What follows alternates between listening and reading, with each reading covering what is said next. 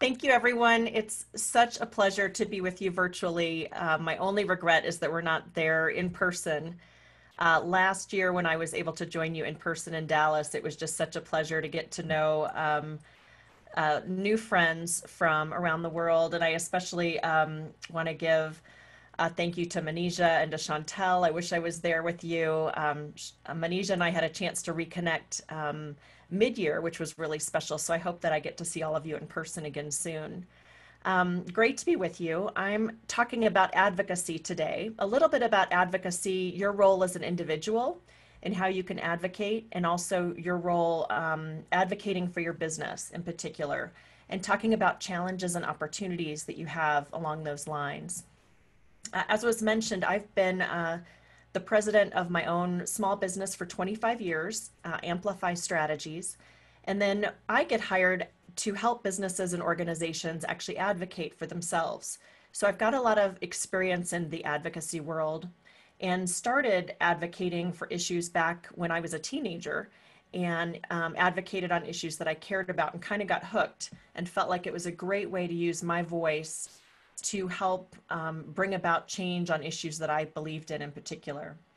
So really enjoy that. I also am now the president of a group called Colorado Business Roundtable, which represents some of the country's larger employers, and in particular, employers that do business in Colorado. So as we're finding people across the globe and across the US, I want to say greetings as well from Colorado. And if you're ever in this neck of the woods, feel free to give me a shout. Let's see. So talking a little bit about advocacy, first I wanted to talk about challenges that we're faced with in terms of our businesses. And we're all going to have to think a little bit differently because you're going to be facing different challenges than perhaps my business is faced with or the organizations that I work with. But I think there are a lot of things that are really similar. So as we go through this, hopefully you can apply them to what challenges you're facing with your business. What we've found, political challenges to businesses aren't isolated cases. Rather, they've spread to all levels of government and within communities. And really, the reason we have challenges is they threaten to some degree our ability to start businesses, launch them, grow them. And so anything that is a hurdle for your ability to grow and thrive as a business, I would say you could put in that bucket of challenges. And that's where advocacy becomes so important. When I think of challenges that I face with my business or my clients, there's lots of different levels. So there's local challenges, just in the community that I'm living or working in. We've got a lot of state challenges in Colorado, and then I've got a level of federal challenges as well. So lots of different threats that come to cause problems for my businesses or my clients. We look at things like tax structure, how much money we're able to keep for ourselves from the different entities, our ability to hire employees, our ability to grow. And it could be everything from zoning issues to other things that come in and provide that restriction on what we want to do on the business side. So one of the organization that I currently lead, Colorado Business Roundtable, and it's easy to find online. We actually are an advocacy organization, and we fight against anything that would be sort of an anti-business stance, whether it's a law or a regulation, or even just public opinion. We try to promote how a business and the business community should be given the right to thrive and grow, because our belief is what's good for business ultimately is really good for people. Because if a business thrives, it's so interconnected. They're able to have more supply chain opportunities, they're able to hire workers, they're able to invest in the community. And it's that interconnectivity that can make a community really strong. So if you look at our website as one example, that's one way that we do a lot of advocacy around issues related to business, not just in Colorado, but also federally and some international issues as well. Our group has worked on some trade issues in particular that I find really interesting as the world, as you all know, the world gets smaller all the time. And many employers rely on international trade to be successful. So let's talk a little bit more about some of those challenges. And I'd love for you all to think through what are the challenges that really affect you day to day, and maybe make a list. And then as we go through opportunities, how can you shift to think about what are some ways that you can advocate related to those challenges, and think about ways that you can make a difference through your business and through your individual voice. So thinking about opportunities, when I would work with an organization or for my own business, I would actually come up with an engagement strategy to implement that combines public affairs, which I'll go into that in a few minutes, coalition building, community involvement, and a proactive campaign within key stakeholders. And that's a lot, and I'm happy to give slides as well if that's helpful to some of those things regarding how do you look at opportunities when you think about advocacy. So let's start with a public affairs strategy, which is a little bit about kind of what I think Bobby referenced, a little bit about finding your why. If you know why you're in business, then it's easier to help think about the opportunities and how you're going to communicate those to people who matter in terms of an advocacy strategy. So public affairs work combines government relations, media communications, issue management, corporate and social responsibility, information dissemination, and strategic communications. So that's a lot, but I would say that the real simplified version of public affairs is really just knowing your why and being able to communicate that really well. And it aligns with your mission, it builds trust and authenticity, and it also creates opportunity. One author that I really appreciate, if you haven't had a chance to read him yet, is Simon Sinek, who actually wrote a book called, What's Your Why? Or Find Your Why. And it really delves to a deeper purpose of why your business is in operation. And this can be applied personally as well. I've actually read both of the books, one about me personally, what's my why, my mission as an individual. And then the flip side is what's the why for your organization. And it can be a really wonderful way to start when you think about what kind of advocacy you want to plan. And here's a quote by Simon Sinek. "It is one of life's greatest joys to wake up in the morning, every morning, with a clear sense of why that day matters. Why every day matters. This is what it means to find your why. This is the start of an inspiring journey, your inspiring journey." So I think what's fun is this takes a little bit of contemplation to understand why you want to do what you do. And I'll give you an example from my own life. And when I met Dr. Terry Neese, this is why I wanted to get involved in this organization as well. One of my deep whys, and what's a thread for me in my advocacy work, is actually the empowerment of women, knowing that if they have economic opportunity and more economic flexibility, the ability to control their own destiny, that makes me super happy, because that's something I feel really strongly about for myself personally, and I want to help encourage other women to have that same opportunity that I've been given.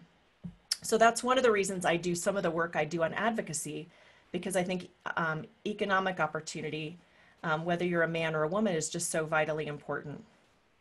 So what's your why? I actually did some consulting for the oil and gas industry for quite some time. And it was interesting for them. Their why wasn't to just produce oil and gas. It was things like, we want to provide accessible energy for the poor.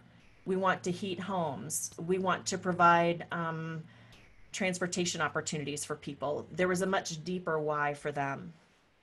Your why might be when you're thinking about providing food and drinks for the community, access to high quality childcare, creating fashion designs to make people feel good about themselves. There could be lots of really interesting whys for why you do what you do.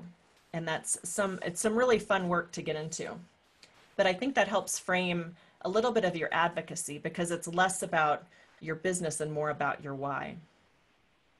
So I'm going to flip real quick and talk a little bit about stakeholder engagement. And this is so important. And I think Manisha has been such an interesting example of this, with her also building, of course, the first women's Chamber of Commerce and Industry in Afghanistan. She's such an incredible ally to women in Afghanistan, and she understands the value of bringing in other stakeholders.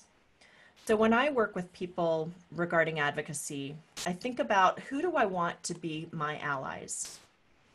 I want neighbors that are part of the mix. It could be elected officials that I want to make sure they understand my business and they feel a sense of camaraderie with my purpose.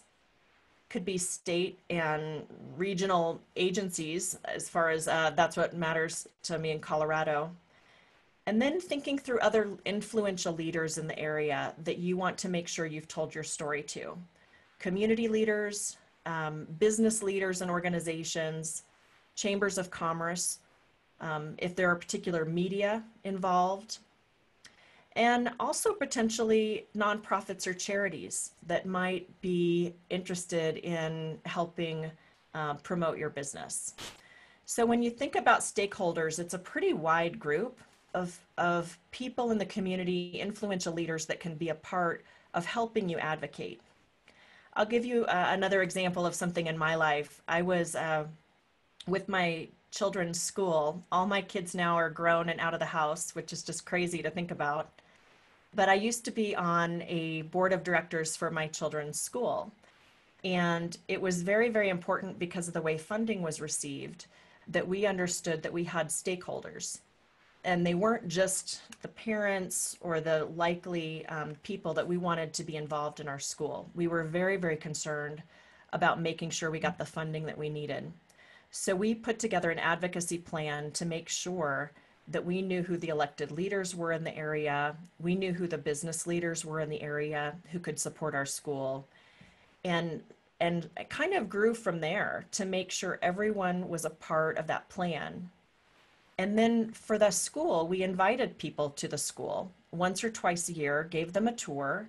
We had the children talk to them about what they were learning at the school. And we engaged with the media on those particular events and with the other elected officials. And it was really powerful, because we built friends in advance. It wasn't when we had a problem. We wanted to make sure people were invested in our school right away.